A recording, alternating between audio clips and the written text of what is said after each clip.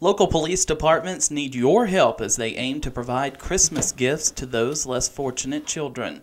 Every year, the Oak Hill Police Department participates in the Shop with a Cop program, where officers take children in stores and allow them to pick out Christmas gifts. To continue making that kind of impact, the Oak Hill Police Department and other participating police departments are asking for monetary donations from the public. Still children out there that, without some assistance, not going to get maybe anything or very little for Christmas. And we'd like to, it sheds a little bit different light on the officers going out with the children. They get to know the children. They get to interact with the children. And the children get to see them in a little bit different situation, maybe what they're used to, maybe.